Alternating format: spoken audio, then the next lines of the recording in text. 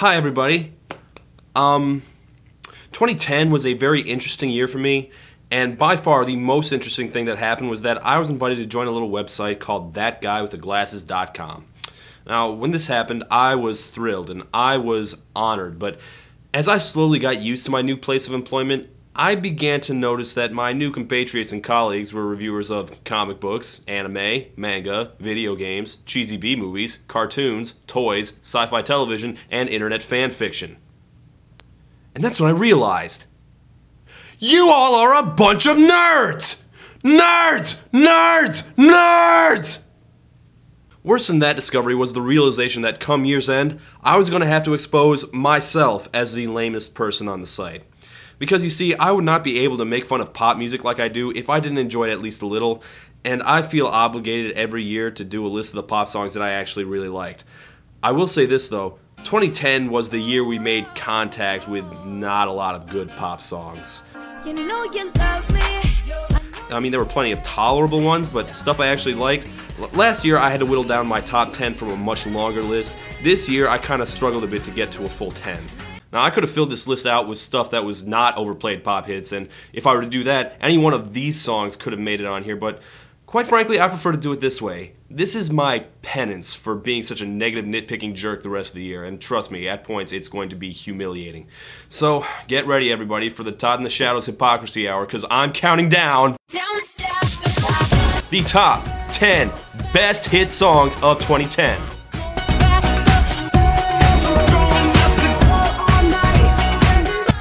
Number 10. Where I come from isn't all that great. Rivers Cuomo has spent the majority of the decade growing steadily more insane. Put me in a special school. I just don't know what the hell he's doing most of the time. His refusal to write about anything except things no one can relate to has made his lyrics seem either half-assed or utterly bizarre. I'm a troublemaker, never been a faker. One thing's for sure though, he can still write a hell of a catchy chorus. Perhaps he should stick to doing that. Hi, my name is Bob, and I approve this message. Hi, my name is Todd, and I approve this song. I got the magic in me. I got the magic, baby. Every time I touch that track, it turns into gold. Yes, it turns to gold. Newcomer rapper B.O.B. mixed it up with Rockstars twice this year, but while Airplanes wore itself out on me pretty quickly, Magic was a delight each and every time I heard it. Journey into my mind, you'll see why it's been in my rhyme. B.O.B. does a great Andre 3000 impression, and he and Rivers make perfect sense together. They both pull off the awesome music superstar thing, even though they're both kind of dorks. And it's such a goofy song, but it's corny in all the right ways. Let's see how many magician jokes he can pull out of his ass. Pick a verse, any verse, I hypnotize you with every line. Even David Blaine had to go and take some classes, and I'll need a volunteer. I see mind freak like, what's up, man, what's happening? So come on, come on. Delightful. So remember, all you nerds out there alienated by the surface gloss of pop music, believe it or not, even here, there's a place for you too. It's like magic! I got the magic in me. Don't stop the clock. Go fast, don't stop. Number 9. I heard you good with them soft lips. Yeah, you know word of mouth. The square root of 69 is 8 something, right? Cause I've been trying to work it out. I don't feel like Drake is living up to his potential. Back up in this thing, I'm ready. Like his main influence, Lil Wayne, he has a bad habit of not having his lyrics connect to each other, and like his other main influence, Kanye West, he's got a tendency to slip into corniness.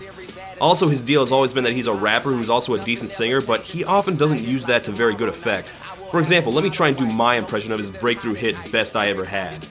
And she hold me down every time I hit her up. When we get right, I promise that we're gonna live it up. She make me beg for it till she give it up. And I say the same thing every single time. I say, you the best, you the best, you the best. You the best. You the best. So yeah, I like the guy, but he frustrates me. But when he proves he can really deliver, oh my god, he's so dreamy. I better find your loving. I better find your heart. I better find your loving. I better find your heart. Find Your Love is a rarity, a song by a rapper without any rapping in it. Much like a hard rock band doing a delicate acoustic ballad, Drake wants you to know he's got his sensitive side. Aided by Kanye West's best production possibly ever, this song hits me right where most of Kanye's 808s and Heartbreak album didn't, largely because Find Your Love doesn't rely so heavy on the auto-tune. I'm more than just an option. The fact that Drake doesn't really have a strong voice actually works to the song's advantage. Otherwise, Drake's defiant declaration of love might have come off a bit too hard. You know, I'm generally a fan of bombast over subtlety, but this song would have been oversold in the hands of one of today's ridiculous R&B crooners.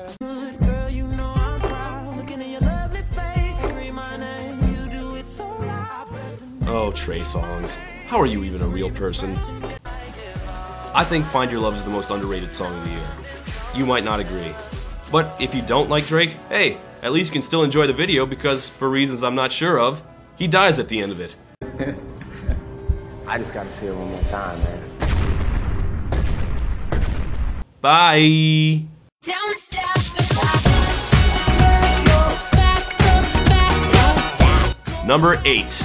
Hove on that new shit. Niggas like how come? Niggas want my old shit. Ah, Jay-Z. You just gotta respect a guy who's out there still putting out real music at a point in his career where most any of his peers would have stopped caring and started doing crappy family movies. You know, that's admirable. And it's not hard to see why he's still this big. The man is one of the most lyrically dexterous and creatively articulate wordsmiths in hip-hop.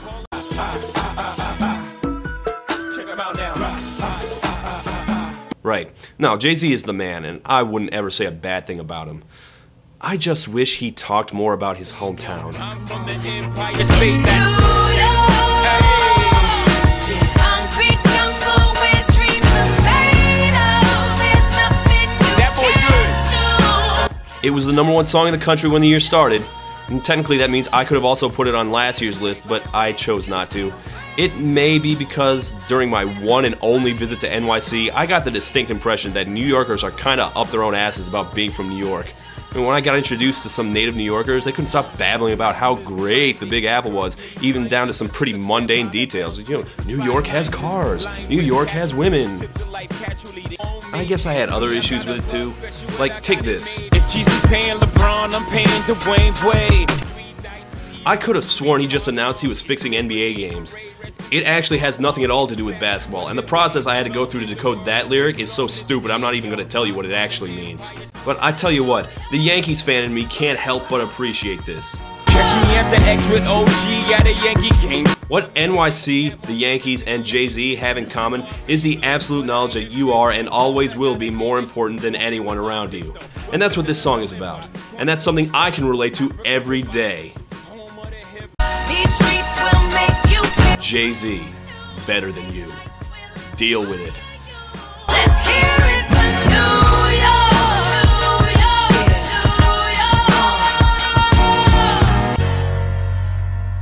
Don't stop the clock. Let's go faster, faster, stop. Number 7. You know, I try to keep it classy up in here. I generally don't make any gross, pervy comments, but oh yeah, this does it for me. Come here, rude boy, boy, can you get it up? Come here, rude boy, boy, is you big enough? Take it, yeah, baby, baby, yeah, take it, yeah. And you know, I'm not necessarily talking about how she looks in the video either, although that is nice. I don't know what that is. No, this is just a damn sexy song. I think this is super hot, and I'm not going to apologize for it. I spend most of my time making fun of pop starlets, I realize, but I am still a guy, you know. Cut me some slack. Give it to me, baby, like boom, boom, boom. No, she's from the Caribbean. She's allowed to sing nonsense. It's just what they do. I like the way you touch me there.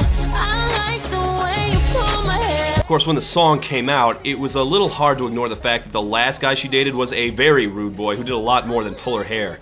Believe me, I could write a dissertation on how she's reacted publicly and artistically to that whole ordeal, and I think it's unfortunate that the record executives think that all she should sing about is sex, an idea proven completely wrong by her appearance on Love the Way You Lie, an absolutely fascinating song which, unfortunately, will not be appearing on this list. Take it, baby, baby. Yeah, I put the sex song on here instead. I'm a pig. Love me, love me, love me, yeah. You better get this Love me, love me. Don't stop.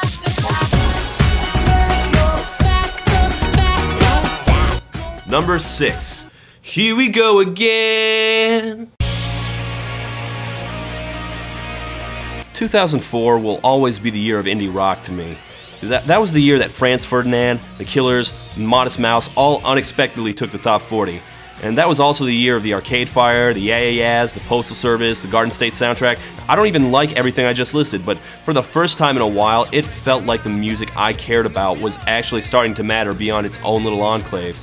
And you have to remember that at the time, everyone was waiting for the new grunge, the new musical movement that was going to sweep away all the old, tired bullshit, and it felt like this was going to be it. That didn't happen. And none of those bands were ever that big again, and no one ever came around to replace them. So nowadays, when a vaguely indie rockish song makes it onto the top 40, I know better than to imagine that it's going to lead to some major revolution in music or anything. But it's nice when it happens.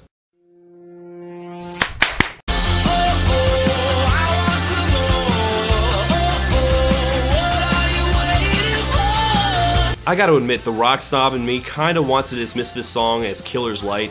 I mean, that's what I did with The Bravery, and a lot of the Killers' second album for that matter. But, oh my lord, if you don't listen to the radio, you don't know what a breath of fresh air it was to hear something like this in between the Kesha and the Bieber and so on. It's just nice to know that even now, a retro new wave band with a badly chosen name and a stupid haircut can still make it big in America. I know it's not gonna lead to anything. I know they're not ever gonna have another hit.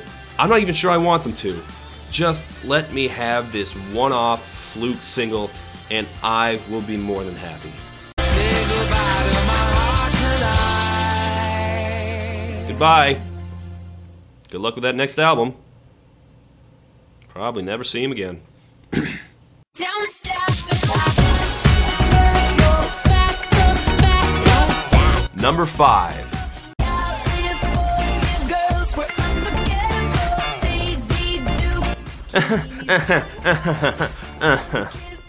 I hate Katy Perry so much.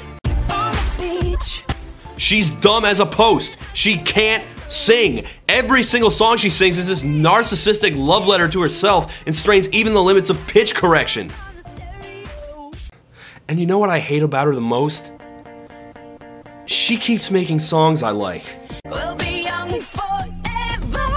You make me feel like I'm living a teenage dream. The way you turn me on. I heard I Kissed a Girl in 2008 and I vowed to hate her forever. But my vow has been sorely tested by the fact that I really loved Hot and Cold, I really loved Waking Up in Vegas, and though I had many, many problems with it, I could not really bring myself to hate on California Girls either. I guess you could call it a guilty pleasure, but shame is a better word for it. And I thought Teenage Dream might break that streak, but I don't know what to tell you, it wore me down. It's just an exceedingly well-written, well-structured pop song. And to be fair, that may be because mega producer Dr. Luke is good at making even Katy Perry's occasionally horse-like voice into something listenable, as well as making a musically interesting song out of a single 3-chord riff.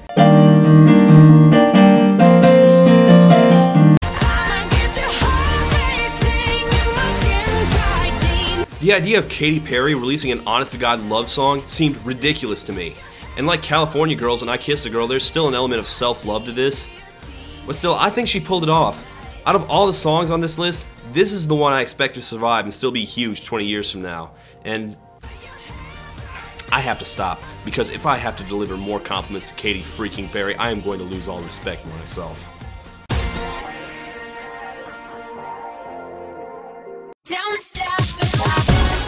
Let's go fast, don't stop. Number 4. The music I'm playing in between songs is DJ Earworm's United State of Pop 2010, his annual mashup of the biggest songs of the year. This year he did his best mashup yet, and part of the reason he was able to do that is because the biggest pop songs of the year were all pretty much the same thing. Club dance songs about dancing in clubs to club dance songs. And that's fine, but all that enforced fun gets to be oppressive, especially all the parts about finding love on the dance floor. I prefer my dance songs a little more desperate. Sometimes you don't dance to find love. Sometimes you dance for the same reason barflies drink, because everything sucks and you've had a lousy week and a lousy life and goddammit this is all you have, so leave me alone! Yeah, I prefer those kinds of dance songs to quote-unquote fun dance songs, but hey, you know what? Sometimes you can use a little of both.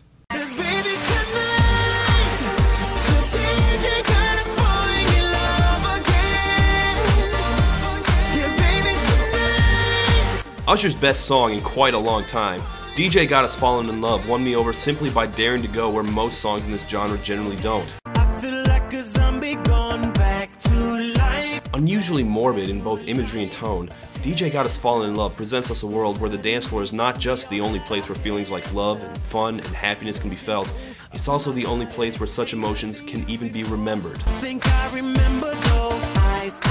While lyrically it may seem like just another song of escape, it's Usher's coiled, frustrated performance and pulsating, uncompromising music that conveys an almost apocalyptic tone, where the ecstasy of dancing is the last refuge of the damned and the broken, all of which combines to make DJ Got Us Falling in Love a truly deep and enriching experience that conveys effortlessly the reality that we must gather rosebuds while we may before the coming storm, and it must be considered the most important work of our generation.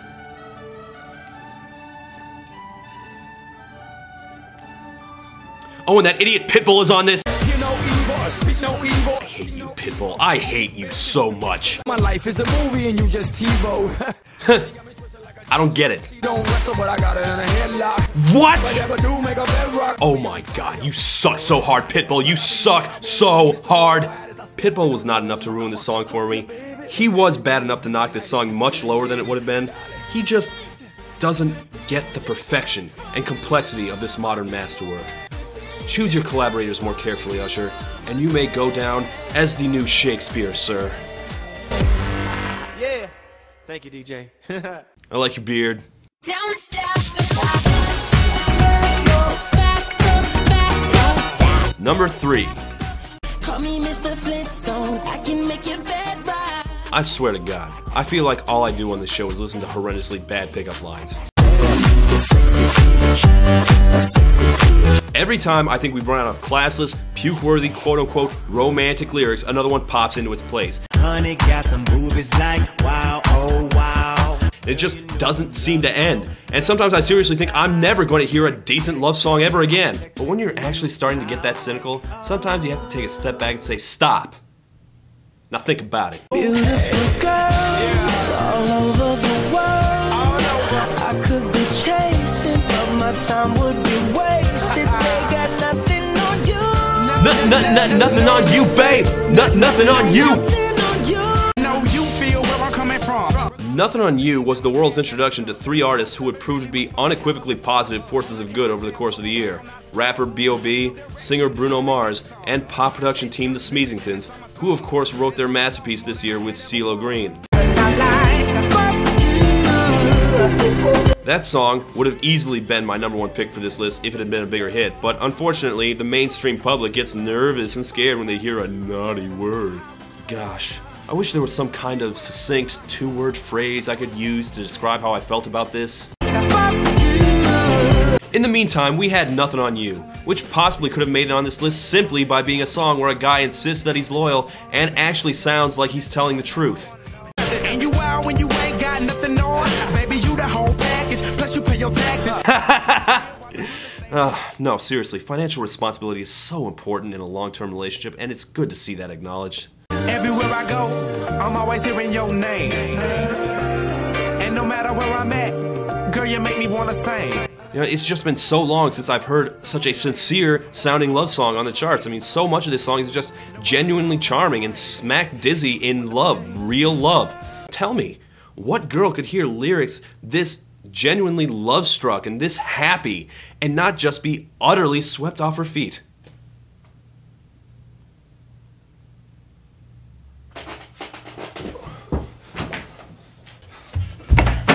Lupa! Lupa! Lupa! Lupa! Hey, Lupa! Lupa! Lupa! Lupa! What?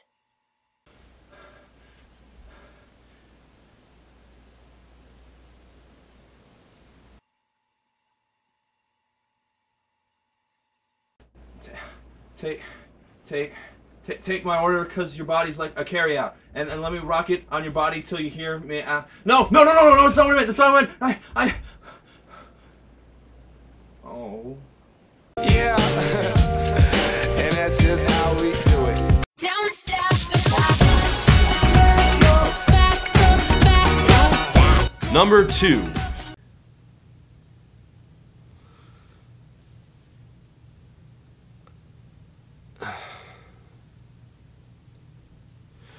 I'm sorry. I know a place. I'm sorry, I'm sorry, I'm sorry, I'm sorry, I'm sorry, I'm sorry, I'm sorry, I'm sorry, I'm sorry, I'm sorry, I'm sorry, I'm sorry, I'm sorry, I am so sorry. California girls were unforgettable. Daisy Dukes, bikinis on top. Greetings, loved ones. Let's take a journey into never taking Todd in the Shadows seriously again. Never have I liked so many songs by someone I have had so little respect for as an artist. I think Katy Perry's persona is absolutely rancid. And listening to any of her album tracks makes me nauseous, and yet, here we are. I said I had problems with California Girls, and I meant it. There are so many things that are absolutely wrong with this song. The narcissism, the awkward rhymes, the way Katy's voice strains to stay in tune. Oh, and let's not forget the embarrassing music video, which is considerably less sexy than it thinks it is. We'll milk your popsicle. Gross. And then, of course, there's Snoop Dogg's verse, undoubtedly the laziest thing he's ever put on record. All that ass hanging out. Bikinis, martinis, no weenies, just the king and the queen. He ripped off the Slap Chop guy. Fettuccine, linguine, martini, bikini. Inexcusable. You could travel the Also, they misspelled girls, which is bad enough on its own, but apparently the songwriters say it was a tribute to the band Big Star and their song September Girls. And if you know anything about Big Star, you know how ludicrously misguided that tribute is. And there's so much wrong about this song that I seriously considered doing a review of it.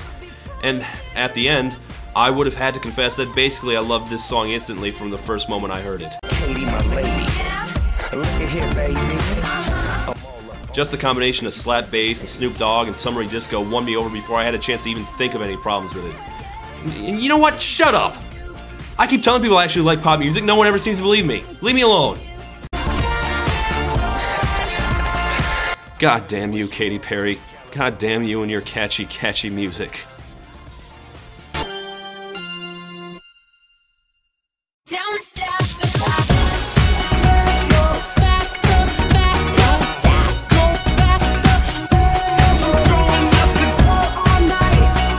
faster. Number 1.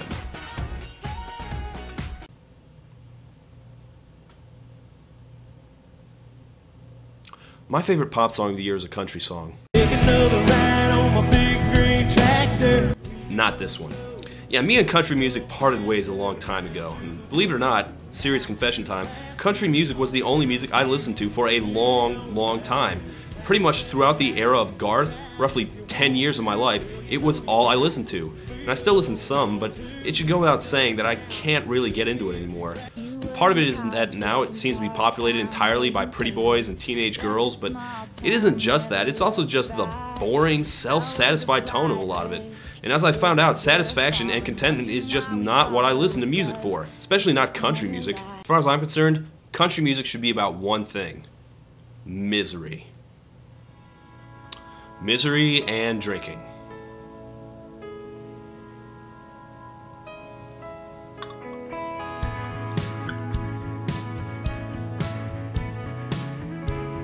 It's 1:15.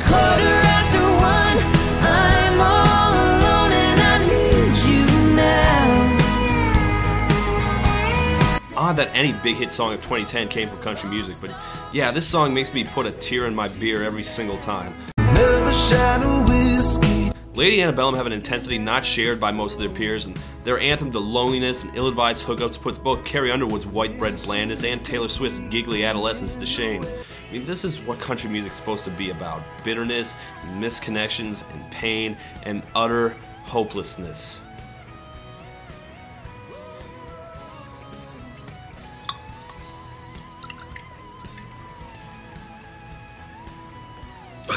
Guess I'd rather hurt than feel nothing at all. It's 1:15.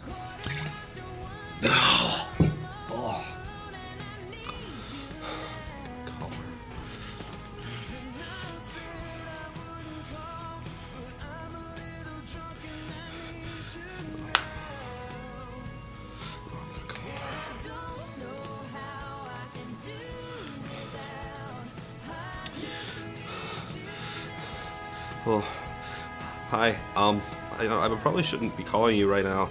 you probably think I'm an idiot, and I probably am an idiot. I just wanted to talk to you right now, and because I just wanted to tell you that you always make me. I always really like you because I met you, and you're just so nice, and what could ever want in a girl? I'm just. Oh God, I'm sorry. I'm sorry. Dad, I think you were trying to call someone else.